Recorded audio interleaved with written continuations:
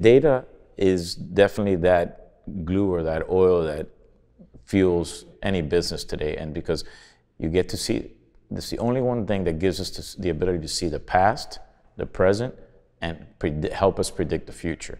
You have the ability to merge all of that together, then you found the golden nugget, right? So data for me has been something that we've been after inside of UDT now for quite a bit of time. And my conversations, we've built a data lake internally at UDT. We've been undergoing that data transformation for the last 4 years. We're about now ready to be able to take on the outside world and be able to do something with that data.